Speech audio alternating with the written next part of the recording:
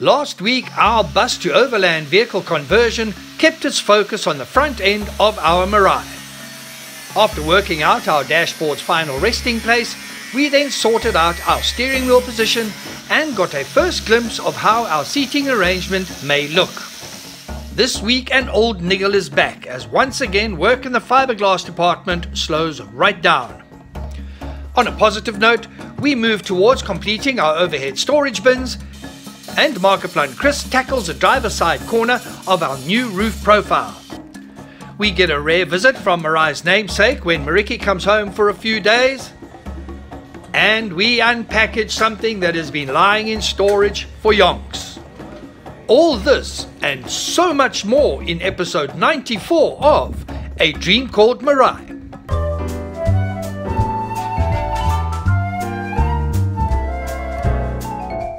It is a new week, it is a new day, and this week spring arrives in the southern hemisphere. So all you Buddha can go and put on your G-strings and come flocking to the beach in your mankinis when your John Deere tractor's parked there and looking cool. No, rather not, hey? But this week we're going to continue with work on the front of the vehicle. Rocky's carrying on the inside, so without any further ado, let's see what is cutting. What is cutting are the corner brackets that Mariki Chris is making to strengthen our driver's door frame. He still needs to complete the roof above the stall, but first needs to make sure that the door frame is solid enough to support the door and the roof above. Something that we didn't think about was, on that side, the seatbelt mounting. So probably going to have to open up that pillar to mount the seatbelt to make sure that it's strong enough to pass any tests and scrutiny that we are going to be coming across, and hopefully in the very near future. We're okay on this side because we haven't closed up this pillar yet. I have learned that these guys chop and cut steel the same way that I plow through a good steak.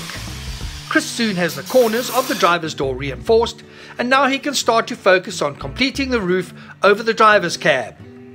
Righty then, time for some feedback regarding my cry for help last week. I want to thank those of you who got back to me regarding our main entrance door. It seems the route we are going to go is Brahm will make us one. We are going to make our own kick-ass door. And thanks for the advice from those of you who shared your doors with us. Much appreciated. For the most, things are moving along in the right direction, albeit slowly, for the most part. However, my weekly inserts would not be weekly inserts if I didn't have my usual gripe about the fiberglass department, which has just slowed down again, and it is incredibly frustrating.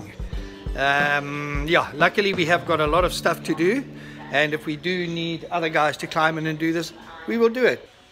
That is not to say that nothing happened, just very little in the time that has passed. After some 2 weeks, all that is new on the table is one thin fiberglass strip. This yellow thing you see behind me is an edging. So the wood is the mold, the fiberglass around it is almost like an edging, like a U-shaped thing like that, which is going to clip over here to round this off when it's on the side of the vehicle. Resin Man needs to make 3 of these things, and time is against him. Time is against him because hopefully in a few weeks' time, this special person and I will be starting a new chapter in our lives with Meraai. Visitor from Cape Town. Sy's 'n Kaapenaar. Ek bly in die Kaap en Truth is that deep down inside, Mariki will always be a girl from the Free State who moved to Gauteng, then to KZN, and is now working in Cape Town. Do you now see why we need a Meraai? So now, my love, the next time that you see this vehicle, she's probably going to be done, you know. And it all started with that. I mean, can you believe it? No. It's like really probably, Brahm says end of September, and we're not sure when you'll get here, but the chances are the next time you see it, she's built. But maybe she gets to me. Maybe I don't get to her, she gets to me. She comes down to Cape Town. Cape Town. I must say, I can see very good progress. I've been away for, what, 7 weeks, and it's the most progress I've seen in like that in a stretch of time. For me, being around Meraai daily does impact my perception of our progress, which is slow but steady. Inside Meraai, Rocky has started the final phase of our overhead storage construction. What Rocky is busy doing is taking all our overhead locker doors off, and they are going to go to the paint shop today. We're going to put a little bit of a blue coating on them, but then sand it down so that we get the grain coming through the blue. And hopefully it gives us a really lacquer effect. Then these doors will be done. I was hoping we could start the painting immediately. The doors are ready and waiting. Our whiskey blue paint is ready and waiting. However, there is traffic at East Coast Scratch and Dent's paint department. The paint shop is pretty busy at the moment, and so we're waiting for all the vehicles that need paint work done to get out of there, so we can start to paint our overhead locker doors, the TV box, our final paint session. It's not as though we have nothing to do while we wait, but I was not prepared for the sight that greeted me the next morning. I got a bit of a fright when I came to East Coast Scratch and Dent this morning, and I saw our roof is being taken off again. So I thought, what is going on? So I must go and just check with Mariki and Chris to see what is cooking. I called Bram and said, maybe that's where our problem is. Yeah. Alright, but I had to take this off because I need to cap this now because we're going to finish this off now. Okay. For Chris to make sure that everything is as close to perfect as possible, he had to remove the roofing material. What he has now is a solid roof structure that it seems he is now happy with. However, he does still have a small niggle. Something else that's worrying Chris is these little side windows. This one, if you look at it from the side, is straight. The one on the other side almost seems to have a little bit of a warp. I suppose that's the best way to describe it, and one just hopes that if we put glass in, it will be able to fit the contours. I think we'll be able to get away with it, but we're only going to know once the glass is cut. Fortunately, we do have a bit of space to play with on these side windows, so it should be okay. Next, Chris sets about strengthening the arch that runs across the top of the front of the vehicle. He's putting in extra, almost a slab of steel all the way across, just for extra reinforcing to make sure that that whole front section is like really strong, very solid, no movement. I still have to pinch myself every now and again when I look at what's happening before our eyes. Our dream is really taking shape. It is hard to keep my heart rate down when I think of what lies ahead. I cannot wait. Seeing Rocky installing the corner panels of our bedroom makes it so easy for me to imagine what this will look like once completed. The image I have is spectacular. Our removable cupboard panels are in place and the interior is looking good. Meanwhile, our man Chris is still at it up front. Before the roof can be put back, the all-important rust proofing needs to happen. Now Chris can really finalize this part of the build. He has spent a couple of weeks redesigning and constructing this section of the vehicle. All his work is safety critical, so there are no shortcuts. I was away for a couple of hours, and when I returned, Meraai's roof was in place. Both corners are completed. Chris has done an amazing job. Mariki, Chris and Bram do not want the roof to look good. It must be perfect. If you look closely, you can see small dents and waves. Not cool. This calls for some flat bar. Why did you put that flat bar in? It's a big roof and it's going to wobble. Okay. And if you press there, it's going to go down. Okay. These supports will run across these ribs and level everything out. Chris really does have his foot on the gas, and soon our roof is well and truly solid. I turn my back for 5 minutes and the roof is off again. This time, Chris is giving it the final touch-up before it will be handed to East Coast Scratch and Dent's panel beating guru to make perfect. But more about that next week, as finally the paint shop is available and the overhead storage stores have received their first coat of whiskey blue paint. Now the elbow grease stage of things begins. Engine Pete has traded diesel for a sanding machine and sets about working the doors to pull the wood grain through. So that is the look we are going for, and I'm very happy with it. What we have seen now, it's somebody has sanded against the grain on some of the doors. So we just got to see if we need to sand it down or do we need to make more doors. Bram also climbs in on the process. As I expected, he was not happy with the scratches nor with the run of the grain on some of the doors. He is right as usual. We've decided to change a couple of the overhead doors because the grain was going in the wrong direction, so Rocky's busy sorting that out.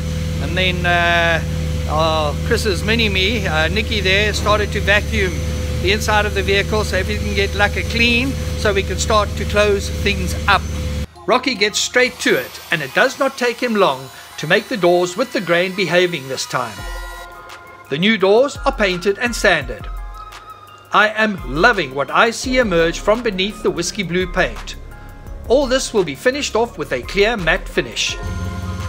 Something that is far from finished is Merai's nose. However, we do have some movement in that department. I walked into the workshop and I was very excited to show me this plastic bumper which Bram had lying around. So it looks like we're going to probably end up using this in the front of Marai. I think it's from an old Toyota or something like that, but it needs to be cut in the middle, made a bit wider, but it'll give a good foundation for the rest of what we're looking at. Of course, we may also decide not to use this at all if it does not fit with the overall look I have in mind, but it does give the guys something to work with or to work from. It is not often I talk about the guys at East Coast Scratch and Dent sense of humor because they are really all funny guys. Particularly when they send me photos with a message that they think my side paneling should be something like this. Buyer Snogs, Owens. I am hoping that I do not have a sense of humor failure when we open up this baby. A 4.5 meter long awning that will run from the front to the rear of Marai. Since it arrived, I have not even had a peek at this beast until today. That awning has been in that tube for I don't know how long, just lying there, doing nothing. So it's time to find out what we actually have got. Unpackaging this is a multi-man task. Soon I get to see that all is not as it should be with our awning. I'm a bit worried the end here is a bit flat, like something was put on top of it that has squashed it. So hopefully the mechanism is okay. However, never fear when the Red Baron, aka Bram, is near. True to form, in no time at all, the guys are busy repairing the bent awning housing. What's going on there is good old-fashioned panel beating. This awning is massive, and suddenly I'm a bit scared of the damn thing. So a few things. Number one, deploying this awning is going to be an athletic feat. I see that now. And yeah, how to get up top there to unclip all those little things and roll it out. Chris and his mini-me Nikki take over the panel beating, and soon the bent housing is starting to look like it should. The relief is huge, and once again I am so thankful to this amazing team that is busy building Mariki and my dream. We're going to end this week with the guys working on our awning. Hopefully next time everything is all sorted, and I'm sure it will be. Yeah, a busy week, a good week, except for the fiberglass. So I'm very happy with our progress. Things are moving along very nicely. Yeah, just this week, man, the goings on in the press, what some people say and what some people find acceptable, chanting of slogans. It just got me thinking, I wonder what would happen if we all suddenly started chanting, kill the rhino or kill the vulture. It's just not cool, is it? In fact, it's despicable. Anyway, that's it from me for now, and you must please all look after yourselves, and you must keep safe. Remember to like us on Facebook and subscribe to our channel on YouTube. You will find us under A Dream Called Merai. Until next time, keep your dreams alive.